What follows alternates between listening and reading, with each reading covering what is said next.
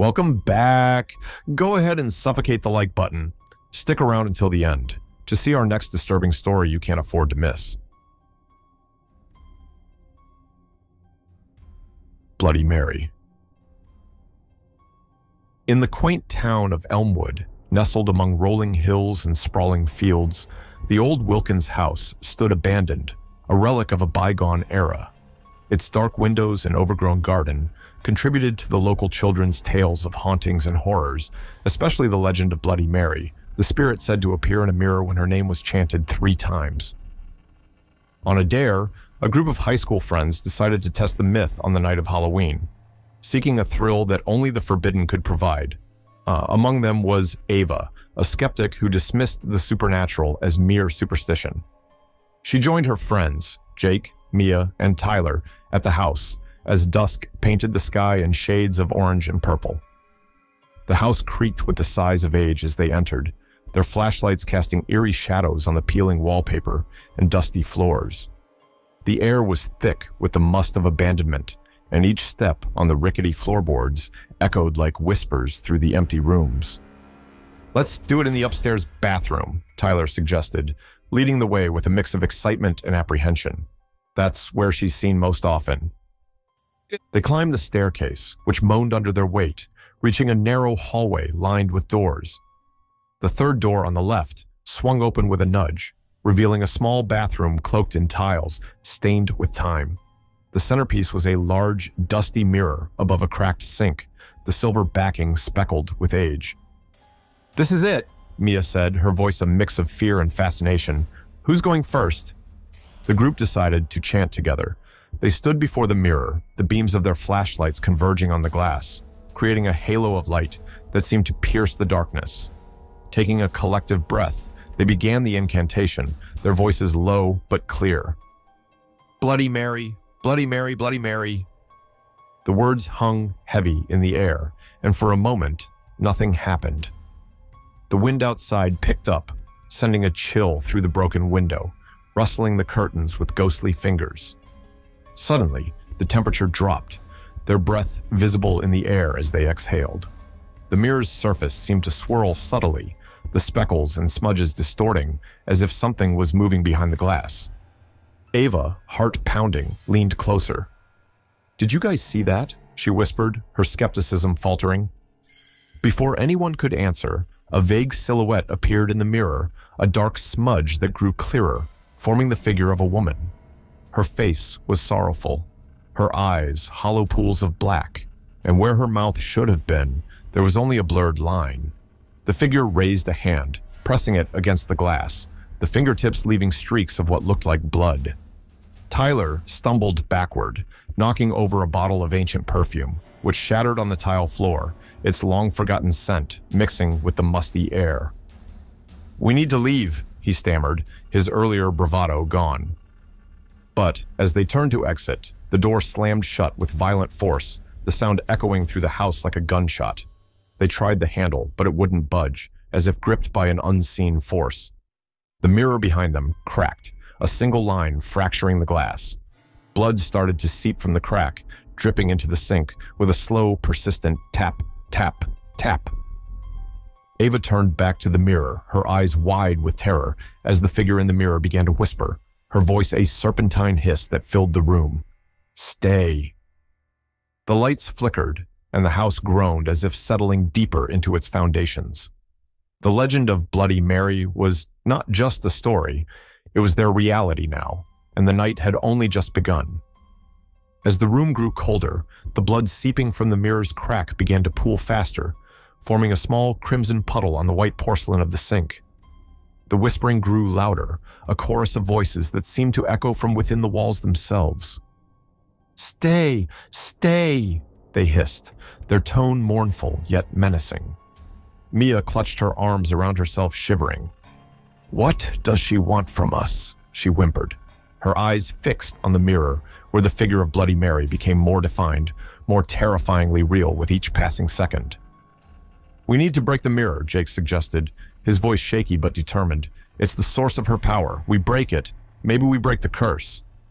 Ava, despite her fear, nodded. It was a plan, At least something they could try in their desperation. She picked up the largest shard of broken perfume bottle from the floor. "On 3, she said, her voice steadier than she felt. 1, 2, 3. Together, they hurled whatever they could find at the mirror. More perfume bottles, a rusty razor blade, even a small ceramic toothbrush holder. The mirror webbed with cracks under the assault, each impact a shockwave that seemed to shake the very air around them.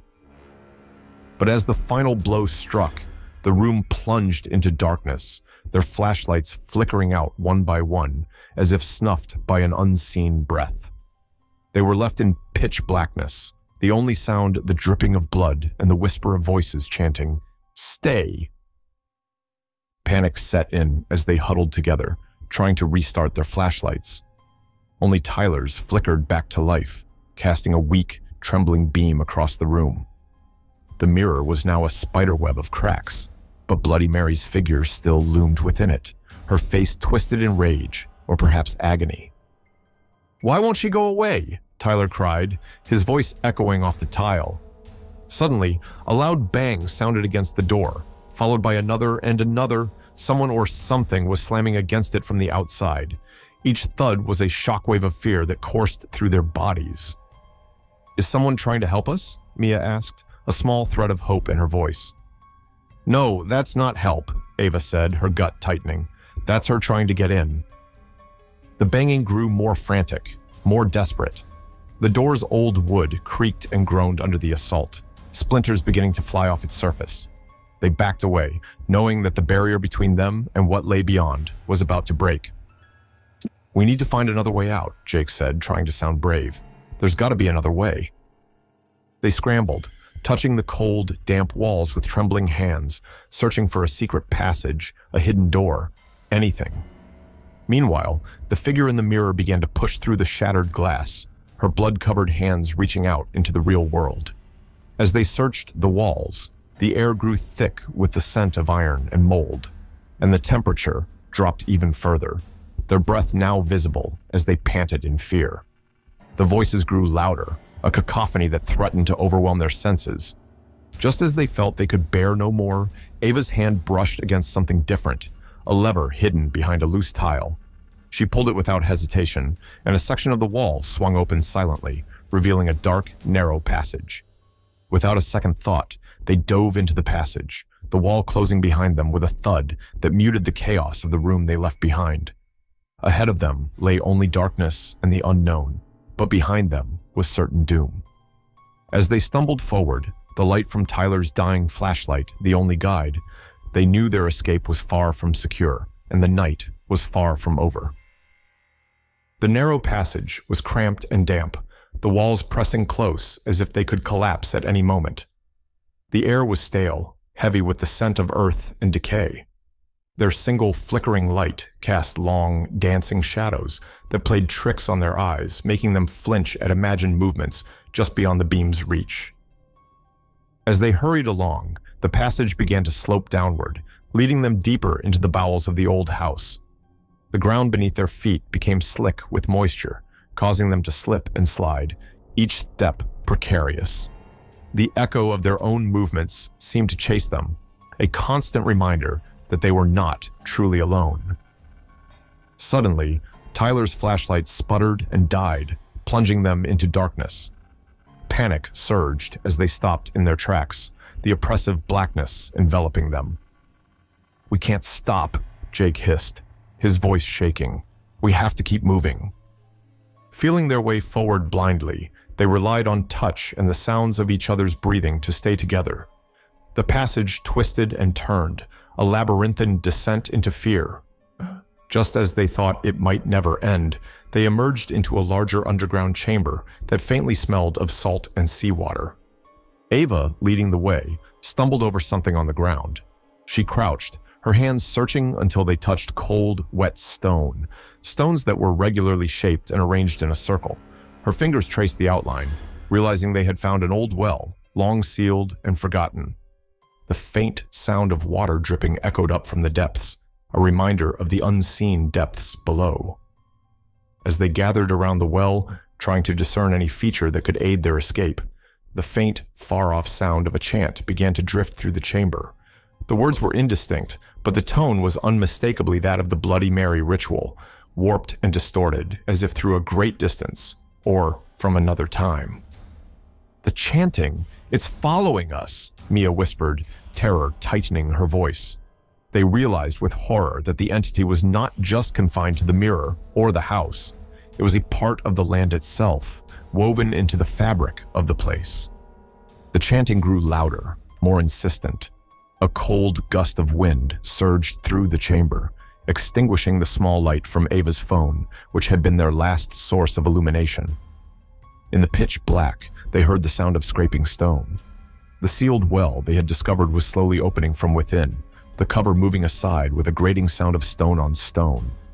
Terrified but transfixed, they listened as something began to ascend from the well, the sound of dripping water growing louder, accompanied by a soft, squelching noise of something wet dragging itself upward. The air grew colder, a palpable presence filling the chamber. As the entity drew nearer, the first visible sign was a reflection, a faint, ghostly glow emanating from the well, not enough to see by, but enough to cast horrifying shadows on the chamber walls. Then, with a sudden silence that was somehow more terrifying than the noises, everything stopped. The silence stretched, oppressive and thick.